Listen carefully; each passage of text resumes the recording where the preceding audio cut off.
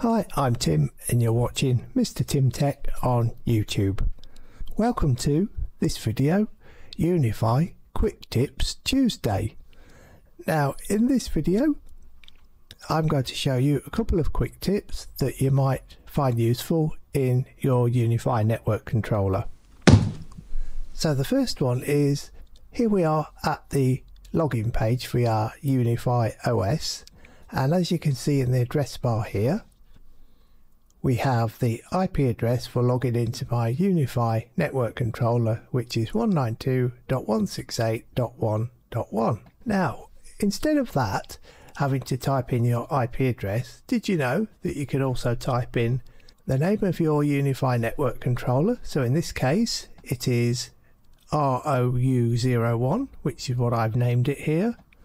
So you can type in ROU01.localdomain. So that's ROU01.localdomain and press enter, and this will also take you into your UniFi Network Controller once you've gone through the connection privacy message. So proceed to ROU01.localdomain, and there it takes you into your UniFi OS login screen. So now we'll move on to the second tip.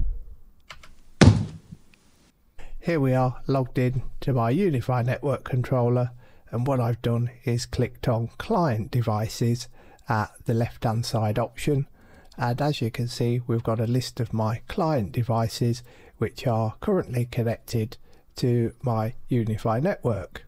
Now what we can do is, for example, let's choose VOI01, which is for my voice over IP telephone. So we'll select this, and what you would normally have to do again to log into your device control panel is you would have to type in the IP address that's listed in your list of client devices. So in this case we have 192.168.4.101, as you will see here. So what we can do is bring up the window for the settings at the right hand side, which I've done here. So I've just clicked on the line for that device. Then we go to settings, which is the gear icon. Then you'll see we've got the name of the device, so it's VOI01. Now what you can do is tick the fixed IP address box. Then in the IP address box that appears underneath fixed IP address is put the IP address of that device in there. So in this case it's already in there of 192.168.4.101. Just make sure that that IP address matches the IP address here in the list of devices, and once you've confirmed that, all you need to do is tick local DNS record. Then for the box that appears under local DNS record here, type in VOI01 and then dot, and then type in local domain. So in the local DNS record box we've got VOI01.localdomain. Obviously you just change VOI01 to whatever name of the device you want, and once you've done that, click apply changes in the bottom right corner and then close that pop-up window.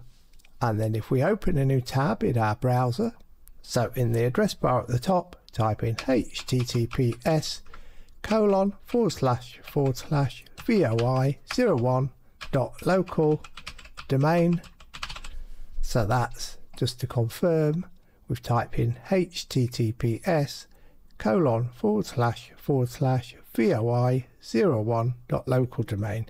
So that's the name. VOI01.localdomain is the name that we typed in to that pop-up window in the list of client devices. Press enter, and here you will be presented with your connection is not private message. Click advanced, click proceed, and there you go. It takes you into the login page for your device control panel. So instead of having to remember all the IP addresses to type in the address bar here, all you can do is go into the UniFi Network Controller, select your device, select settings, and in the local DNS record put your device name in there, what you want to associate with your device. And don't forget to tick the fixed IP address box as well, and also just to check that the IP address, what you enter in there or what's already in there, matches the IP address for the list of devices. So that's a couple of quick tips for the UniFi Network Controller. Hope you found this video useful. Keep a lookout, more videos coming soon. Thanks for watching. Bye for now.